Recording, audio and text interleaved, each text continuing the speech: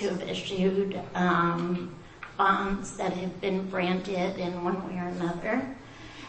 I do want to piggyback on something that Joe said, because way back when I was at HFA, we would segregate a certain amount of our mortgage loans that were specifically made to buyers that were under 80% of median income. And we did see CRA buyers coming to the table and paying through the market for that amount of bonds.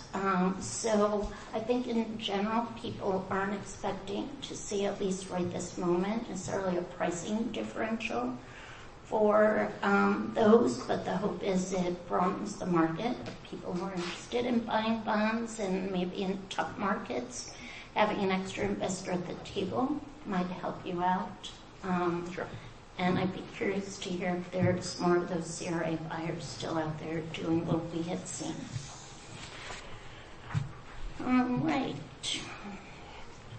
So what are we watching? Oh, I'm going to give away a clue right now. I meant to tell you right in the beginning that this morning when I was flipping through my slides, I found a typo, and that's why I have that apple up here. It's the prize for the first person to identify the typo, and obviously if I mention it now, it's because the typo is on the slide. So sorry about that, but if anyone wants an apple, shout it out right now, or you can... Oh, you got it.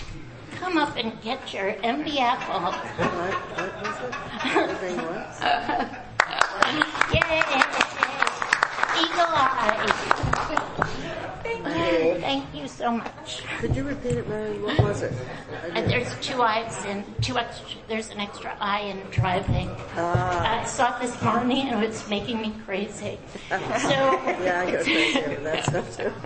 So what are the trends we're watching? We've mentioned some of them already. Demographic trends driving demand for first-time home buyers, and what that has been doing to pricing, housing affordability, and the challenges that might produce over the next year. So loan forbearance is starting to roll off. There's been streamlined loan mod provisions put in place by FHA, so there are borrowers who are seeing immediate assistance and being able to resume making their payments. And for those who aren't, there is the Homeowners Assistance Fund and perhaps even the Build Back Better program, which could provide more assistance on a going forward basis. I want to leave you with 3 key takeaways.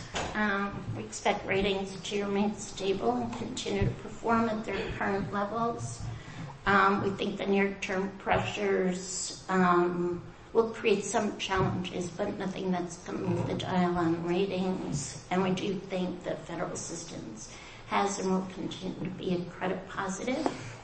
And if you have any questions on this or any other credit issues, please reach out to me or anyone else on the housing team at S&P. Thank you.